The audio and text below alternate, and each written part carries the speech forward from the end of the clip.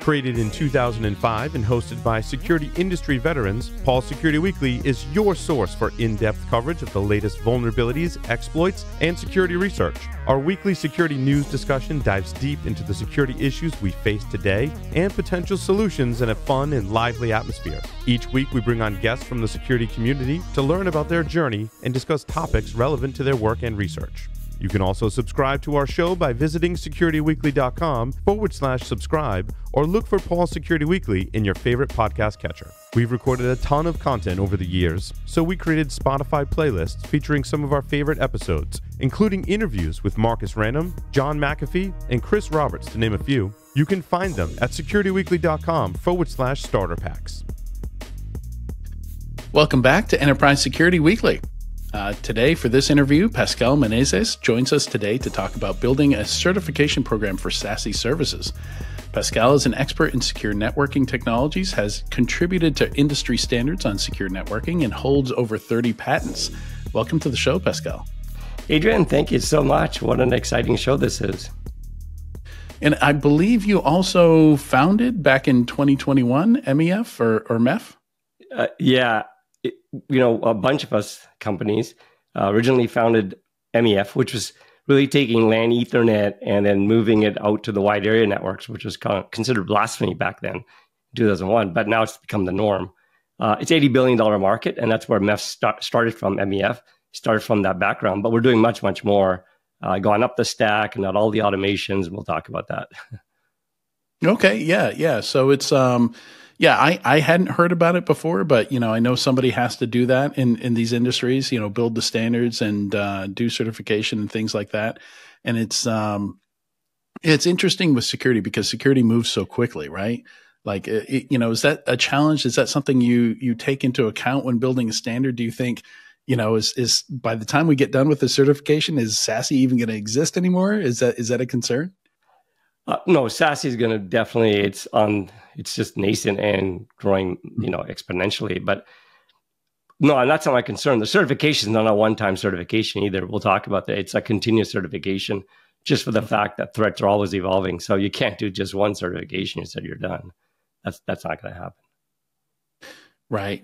And SASE, for those who are not familiar or can't remember exactly, I think the Gartner definition includes SD-WAN, SWG, next-gen firewalls, ZTNA, and CASB in that definition.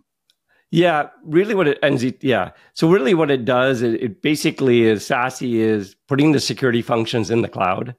And so basically wherever you are as a user, whether you're in your buildings, your campuses, or your homes, or your remote, you're going to access through that cloud that is acting like a scrubbing center, and you normally access it through SD-WAN, but it could be other IP VPN technologies. But SD-WAN has become the synonymous with SASE because it has application performance and steering and blah, blah, blah.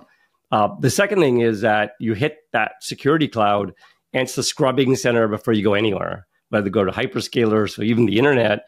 It's really going to be, and they have security functions, some of the ones you talked about, SWIGs and CASBs and next-gen firewalls and so on.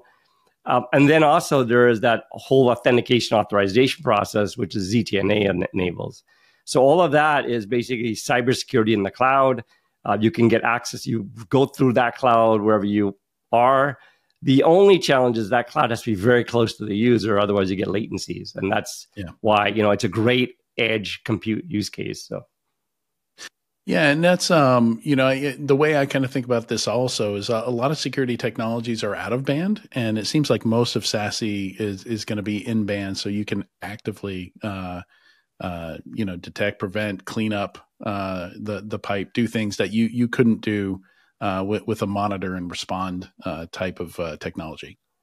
Yes, and so true. And I think what's gone on is, since COVID, many enterprises had to struggle with, oh my God, we had this, this Mort and Castle model, whatever you call it, where we put everything, we try to secure our boundaries, our sites, and that was great prior to COVID, but obviously COVID just changed the dynamics rapidly.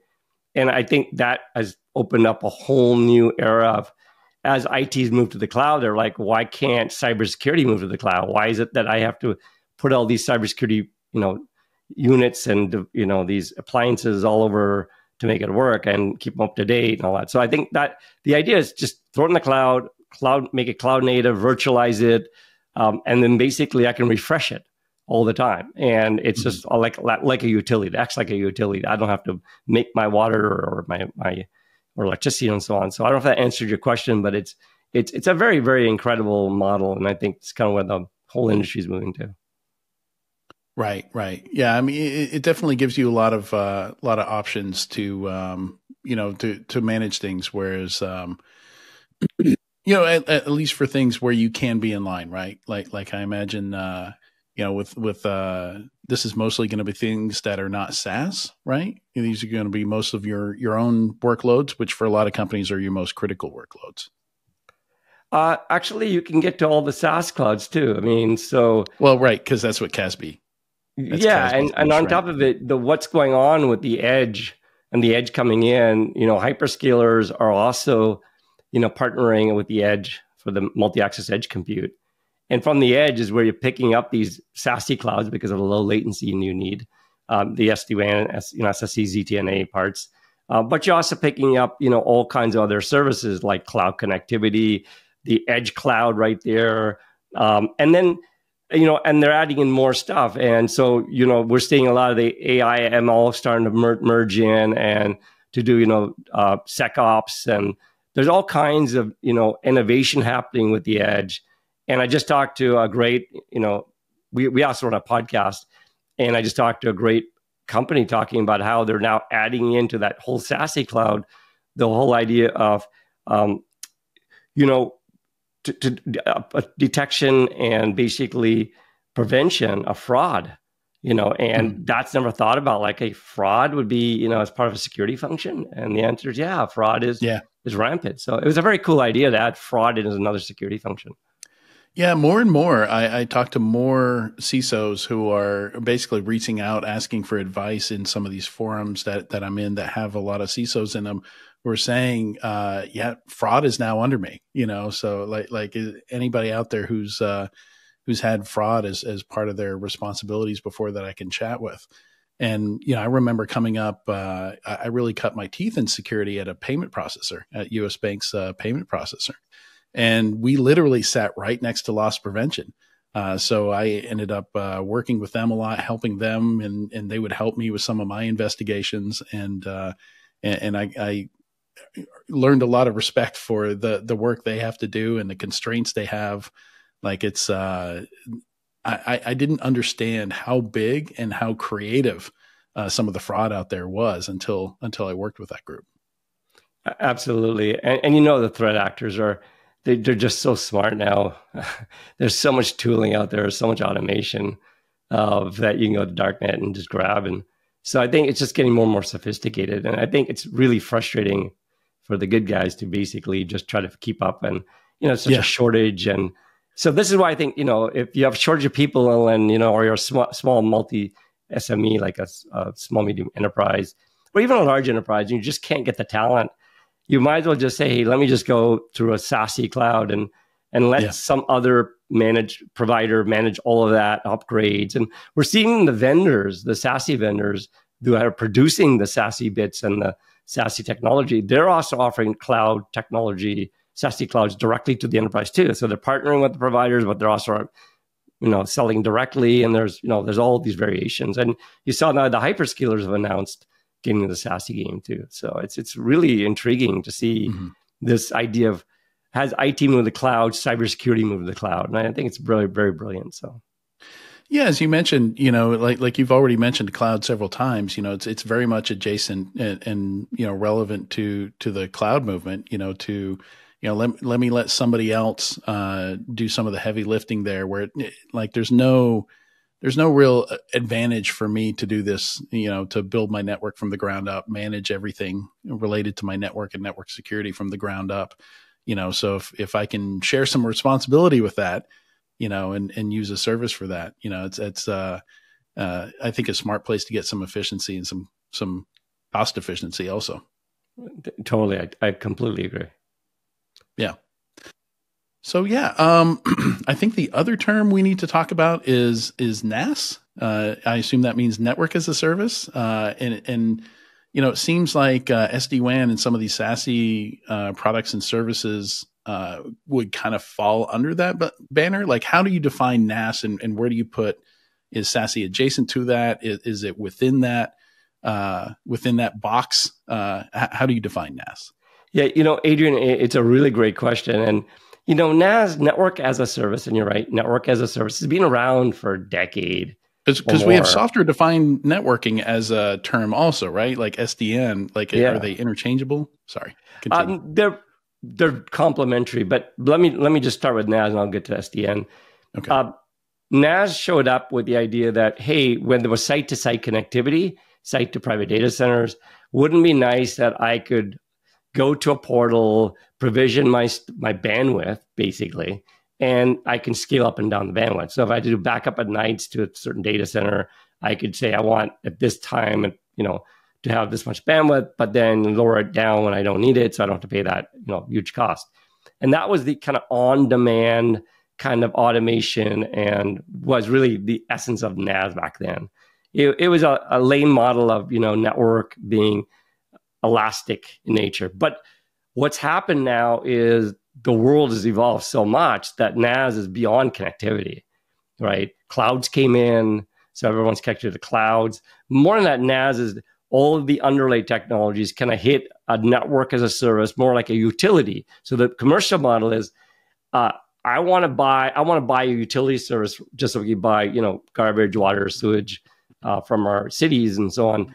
Can I buy this service that does it all for me, refreshes it, and I pay an operational subscription cost? It could be pay as you go, or it could be a subscription monthly cost. So that's the commercial model of NaaS.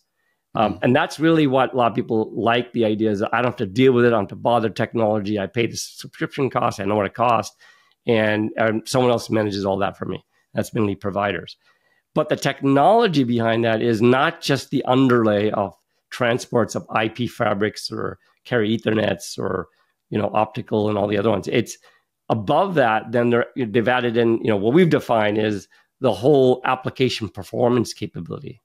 So it's not just on-demand connectivity underlays, but application performance. So now, what do you think about SD-WAN? Does that? It looks at application, it classifies it, and then it tries to match some kind of performance objective by traffic steering or various kind of techniques. And now slicing has come into play, end-to-end slicing for 5G, where slicing will also have a performance objective. So slicing and SD-WAN, both are trying to meet performance objectives of applications or some kinds of profiles that's defined. Then above that, you've got now cybersecurity coming in, because every enterprise is worried about cybersecurity, and they never know, are you secure? Am I secure? Does this really work? And some of them, especially small, medium enterprises, don't have that knowledge. So it's that on-demand underlay, it's that application performance guaranteeing, it's that cybersecurity layer, which is SASE's in there, SSE, ZTNA, including authentication authorization policies. And then it's connecting to clouds of all types. And it's connecting to regional clouds, to edge clouds. And even now it's moving to clouds are not just connectivity based, but intra-cloud networking. That I have cloud, I have these regions all over the world where I have set up, my resources of VNets and VPCs. And how do I configure across that hyperscaler, all those various regions to talk to each other? And that's very complex. So it's intra-cloud networking, it's connectivity to clouds, and then it's multi-cloud, on top of it. So very complex to manage all of that. So that is at the essence that people go, you know what, that's too much. Just do that for me. It's just too much for me. Make it a utility, give me a service. And then make it automated. I want that cloud-like experience. I want to go to a portal, or I want APIs for a multinational that my systems can use. And it's all just automated and cloud-like an experience. I don't have to wait days, months for anything to happen. I just get price quotes. I can order it just like an Amazon and ships, and it just installs. So that's really the essence of the vision of NaaS. Now, are we fully there yet? No, but we're getting there pretty fast. So. Yeah, I remember seeing some startups that were kind of focused on, like, as a service, providing better latency, and they would do it by cutting out a lot of the hops, by maybe partnering with some of the like level 3 internet providers and things like that. Like if I can take you from 24 hops to 8 hops, along that journey, you can cut out a lot of latency and things like that. Is that one of the things that you're seeing in this? Looks like you got the sun right. Yeah, right I think I didn't realize the sun would come out. First of all, I'm in Seattle, so that's a rare thing to happen. Give me a second, I'll just bring down the blind. That's okay. Sure, yeah. You can't be expected to expect the sun to come out in Seattle. Yeah, that's strange. I never thought I would see that in Seattle. In the middle of winter. So we were saying, sorry, if you can just repeat it, Adrian. Yeah, so I just mentioned, I remember a couple of years back, maybe 10 years back, I started to see startups that were very focused on trying to cut out latency, and they would also provide security services on top of it. But the attraction would be, like just through your internet provider, it might take you 23 hops to get from point A to point B. But through this provider, maybe it's only 7 hops because they're partnering with like level 3, ISPs and things like that. And then on top of that, layering on security services. So I don't know if that's, I don't know if that's still a thing or, No, it's changed radically. It's completely changed. What's going on is there's a middle mile player coming in now. I've heard of the concept of middle mile. What's happening is a user, enterprise, site, it doesn't matter where they are, they get to the nearest pop of that provider who's providing SASE. And it could be even international because they could partner with other data centers or to put their SASE bits in their clouds everywhere. So as a user or a business user or a site, whatever, I go in and say, I want to access these places of destinations, includes sites and clouds. But what happens, the first mile is an IP loop. So it's an IP services loop, DIA or broadband, and they're getting faster and faster. And then you hit the first pop in the city. So it's very low latency. I live in Seattle. I hit the first one right here in Seattle, a very low latency. And then from there, there's no more internet. The internet stops. Mm-hmm. So now I pick up the SD-WAN, SASE services, that edge compute, all that stuff. And then right there, if I've got some hyperscalers that partner with that provider, they've got their hyperscaler, edge offerings of IaaS, PaaS, or SaaS. And further, if they don't, then they go through a middle mile player that's a business backbone, high quality. It could be the same provider's backbone, but a lot of times there's middle mile players. And then they also connect. The middle mile players are notoriously known for connecting to tons and tons of clouds. So I bypass the internet to go through the middle mile to then connect to every cloud I can imagine. So that's the new model. And really, do I really need the internet except for the first mile loop? Now, the internet only plays into play if I don't have a very mission critical app, like say like an email that I could just use the internet or some kind of. You don't need to do that splicing. You don't need to guarantee a certain bandwidth level or something like that. And this is the norm of why Edge is driving with the middle mile, this whole business network that is like a private network for businesses, but you hit that first pop. And that's the key point. And that's where you pick up that SASE cloud and that first hop. That's where you're being scrubbed through. That's where you're getting authentication authorization policies, what you can do, where you can go. And even accessing the internet from there is, even though you're on the internet loop, you don't access the internet loop. You got to go through the SASE cloud to get to the internet loop, to the internet. I think that's the first time that's been explained to me, and it's really kind of clicked with me. Like you've switched on that light bulb for me, like understanding, the purpose of Edge and the reason why once you reach that pop, you really don't want to mess around with the public internet, right? Yeah, the public internet is too many threats. So would you call that an overlay network? Is that what you would call an overlay network? Well, yeah. What they'll do is you pick up SD-WAN, and then from there on the SD-WAN, there are various ways they can do it. They can converge, stop the SD-WAN, and then go on an IP VPN network, which is an MPLS network, to get to all of the cloud providers. They can go on carrier Ethernet network and then do a private IP peering. There are many ways of how they're doing it. But the point is, it's not the internet. It's not like everybody's who can access that business network. It's closed off and very secure. And that's the essence, is that middle mile, that backbone network is secure now. It's not, the internet's only the first mile. But think about it, that scrubbing center, that SASE cloud is scrubbing all of that those threat vectors in that SASE cloud, so that basically from the user to the first mile, which is the edge, that internet is where all the potentials are. But then now the SASE cloud kind of has the protection from that, and then says, okay, now where do you want to go? From there, we go in the business. Even on the internet, I'm gonna look at, I'm gonna give you remote browser isolation. I'm gonna do SWIGs. I'm gonna look at URLs where you're going to. Like all these things now start happening, right? So my next stupid question: when you say it doesn't go over the internet, do you mean that it's encapsulated, to such a point within encrypted tunnels, like it might as well not be going over the public internet, but it's actually still going over fiber that belongs to level 3 AT&T, whoever? Or do you mean it's actually going over private physical fiber, that doesn't touch internet nodes at all? Yeah. So you're talking about after the edge, what does that private network look like?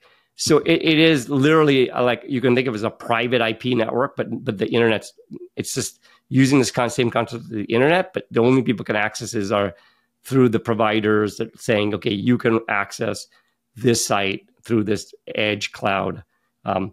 So yeah, it's using fiber, that's for sure. And then on top of the fiber, they'll put carrier Ethernet, and on top of that, they'll put an IP layer, and then they might put SD-WAN on top of it, because maybe the enterprise wants to go and have a very good performance on their application because it's a line of business application. So they might put a class of service on the IP layer with diffcert code points, or they might use IP VPNs with MPLS, or they might just say, forget that. Let's just put an SD-WAN, and most of these hyperscalers support an SD-WAN. So I can just put SD-WAN on top of that IP fabric and allow that to do all of the privacy, the VPNs, the application performance. So there's many ways of how to do this, but that's the last way is probably the most advanced way, and what most users want, because it gives you application performance guarantees right to the cloud. Gotcha. So moving back to the certification, why would you want to certify SASE services? And who is pushing for this? Is this something that buyers are pushing for to get some feature parity, to get some guarantees between different vendors' products, and vendors have to be dragged kicking, screaming to it, or are the vendors pushing for it? Like what's the kind of political climate to certification here? Like who calls for it? Who's driving for it? Who really benefits from it here? Well, and why do it at all? Well, the benefit's definitely enterprise, but everybody wins. Okay. All boats rise with the tide. And what happens is SASE's new. And let's take the SD-WAN market even.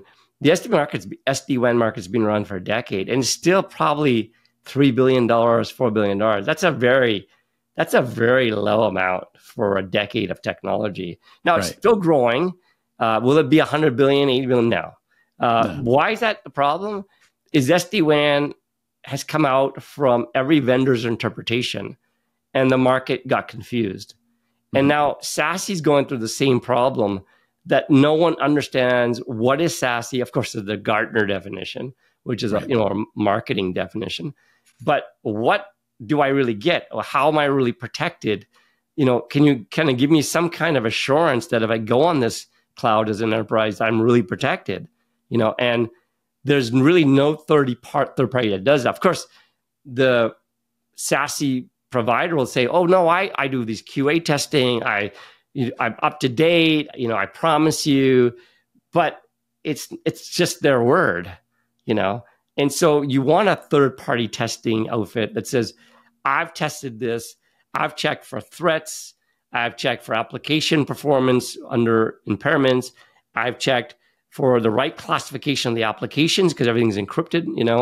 I've checked for performance. Security functions don't take too long to create delays, or the scaling out is right. I check for how I downgrade from TLS, 1.3 to 1.2. I check for authentication authorization policies for the ZTNA. These are all the things, very complex. Yeah. And otherwise, an enterprise would go, do I really trust it? Oh, let's hire some outfit to go test it for me and pay gobs of money just to know, after the RFP that they put out, that they picked a vendor, now they have to go and go, How do I know? Well, they have to do their own testing, hire someone, or So they can just offloading get from due diligence work for the customer. yeah. So basically, at the end of the day, they can just rely on a cert that says, hey, the certification gives me all of these kinds of categories telling me how well that provider or vendor did. And it's a third-party test that they can trust, and that's MEF. So, and you're directly testing these products? We're testing this with a partner who's been doing this for 20 years. NSS Labs, which is now CyberRatings. CyberRatings, right? Exactly. And they've got all the methodologies they've been doing for firewall testing, SD-WAN testing in the labs, for vendors. Now we're expanding to all the providers. But I think the very important part, Adrian, is it's not a one-time test or certification. Right. It's they subscribe for an annual subscription as a vendor or a service provider. They get the ability to test, as much as they want. Of course, they can't test every day. It's not a QA process. It's really every time you have a new bit coming out from your CI/CD process, a new version on your cloud, or you can test, get in the pipeline and test. But additionally, there's a rating. And what we want is like the Moody bonds.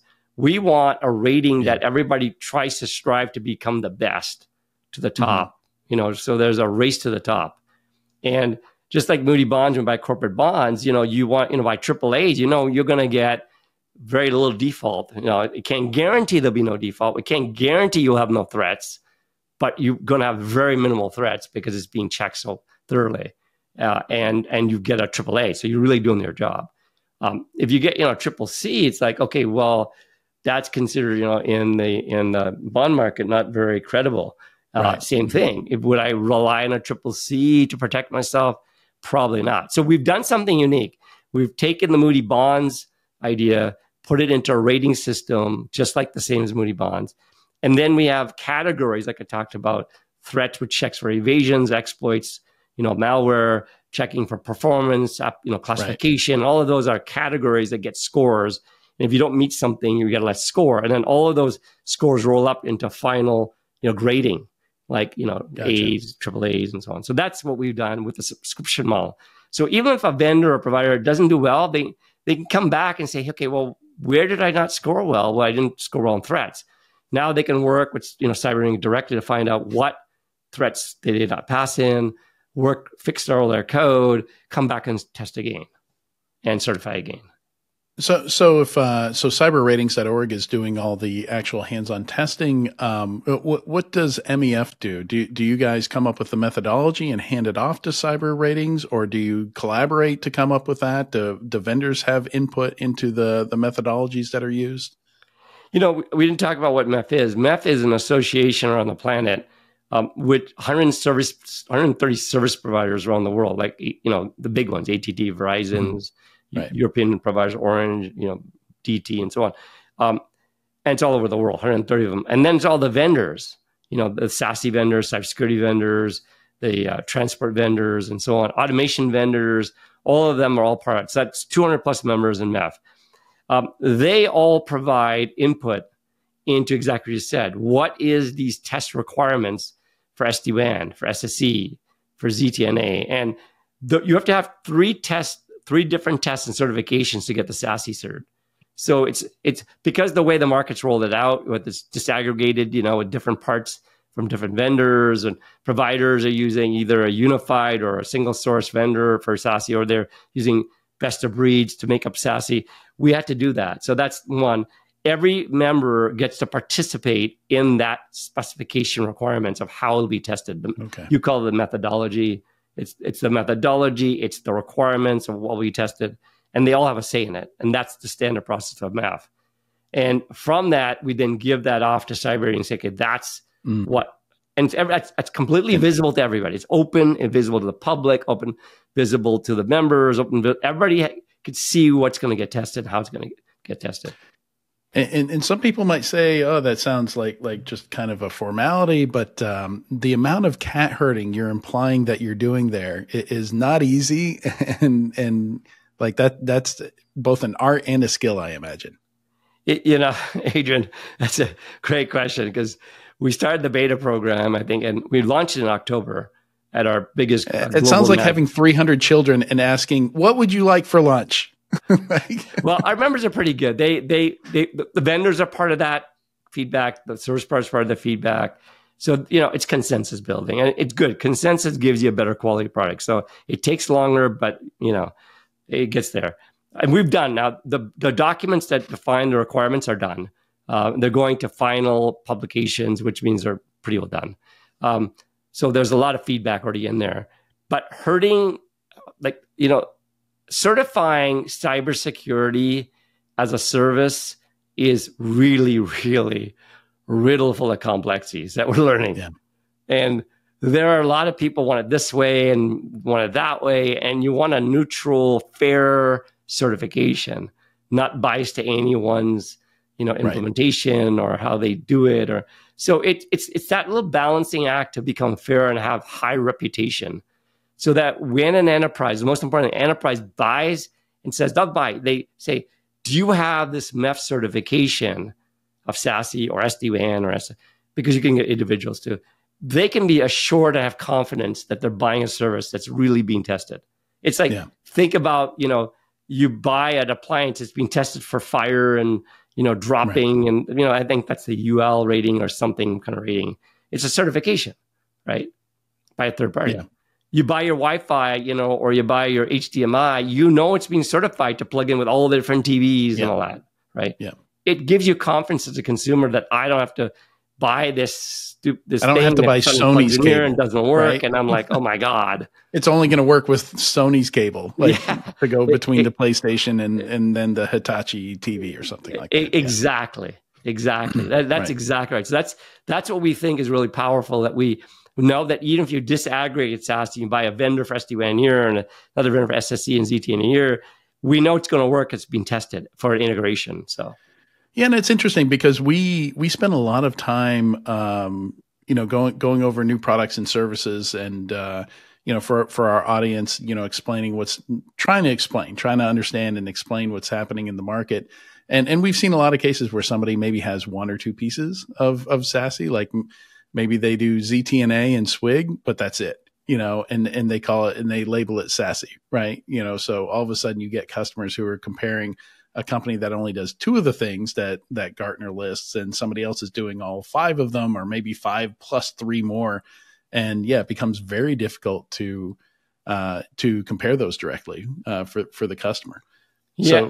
So I think maybe I didn't cover this, but something that's really important is we standardized SD-WAN and SASE because the vendors weren't willing to do that. They wanted to keep their language. They want it to be their offering. They want that to be the standard, right? Yeah, they want de facto by their constructs, their labels, their vocabulary.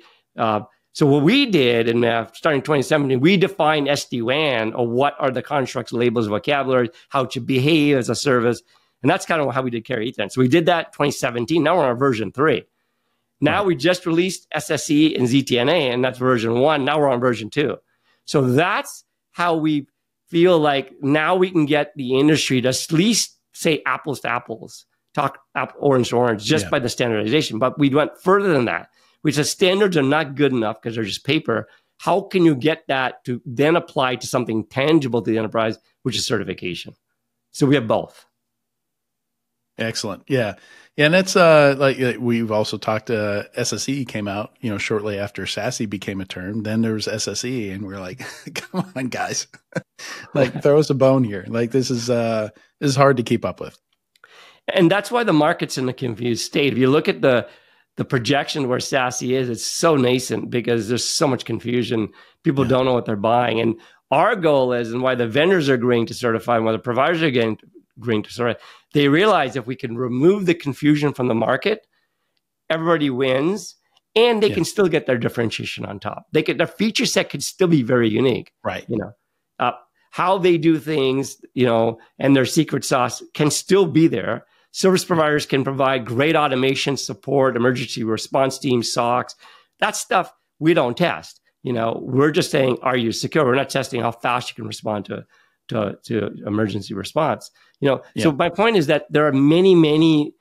So what we always say, MEF creates a blueprint for our NaaS. In our NaaS, we have underlays, overlays, cybersecurity, cloud, multi-cloud, all the automation. you can take that blueprint, you can package any way you want, you can use our certifications and so on. And then with all of that, you can then put all of your secret sauce on top, all your differentiation on top, all your automations, your support, all these things that people care about that, that's beyond technology. So that's how we see it. Just like open source, we're the foundational layer. Yeah, and I like that you separate the scores are being separated out, because different buyers, maybe they're prioritizing application performance over some of the security stuff. Maybe I have a video game company and I'm worried about my subscriptions. So like performance for a lot of organizations, for a lot of services, that's the one deal breaker. That's where companies lose subscribers, right? If they see the buffering symbol show up, like they're gone. So true, Adrian. In line of business applications, they can't wait, and something goes wrong, and something disconnects. It's like, oh my gosh! Some of these line of business apps are very crucial, and they're all kind of depending on each other. Some of these applications depends on other. As you get to microservices, and truly cloud native with the applications, there's a lot of dependencies of the network, that has to behave like one big, computer bus, but it's distributed across the planet. Right. And so these, network has become the bus of the old computer, but it has to have predictable, reliable, and it has to be secure. So this has become the norm, and it's hard. People think, oh well, it's amazing. Let's go. The more you learn about how DNS works and how BGP works, you're like, oh my God, how does this work at all? Right. Well, and then you talk about software-defined networks, SDN, and then automation. If I even went through automation, blow your mind. That all of this has to work like systems on systems on systems that have dependencies. If one fail, the whole system can fail. So just like our bodies have all of these various systems that work together to create, us working healthy and being normal, these systems that are tied with networks and the experience you get from your cell phone and from the user, it's not so simple. It's highly, highly complex, but the majority go, oh, it just works. I don't know how it works. I have no clue how it works. And we're the ones that have to figure it out, how to make all this thing work. It's amazing. You have to worry about everything from, a nation state messing with BGP, doing some kind of injection attack, to Bob with a backhoe, who's rented a backhoe, like digging in the wrong place and hoping there's some redundancy there. Yeah. Yeah. Absolutely. You nailed it, Adrian. It's spot on. It's, and I don't expect everybody to know. It's okay.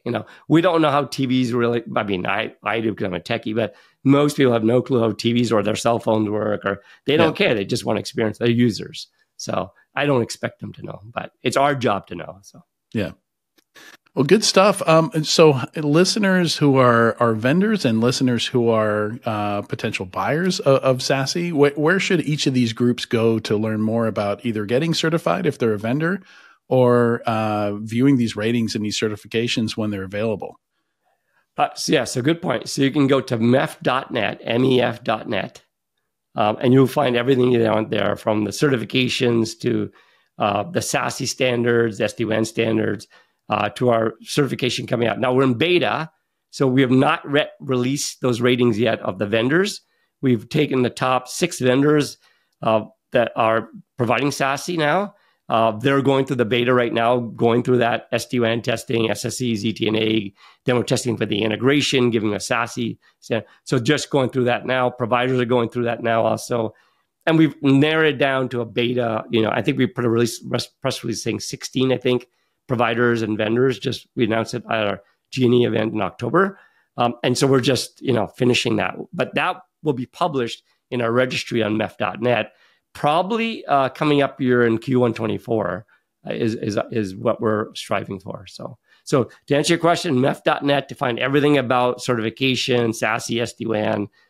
We're the official standards body for all of that, and we're the official body now for all the certification.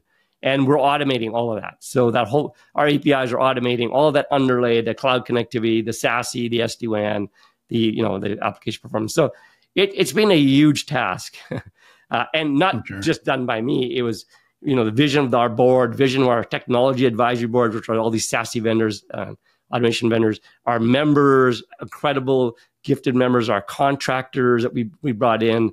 It's been a huge feat to get to this. And I've been 6 years as a CTO driving this from a vision with the board and the members. So it's great to finally see things come together and we have huge adoption now in certain areas. So we're really, really excited about the fact when you get adoption, you've done a good job.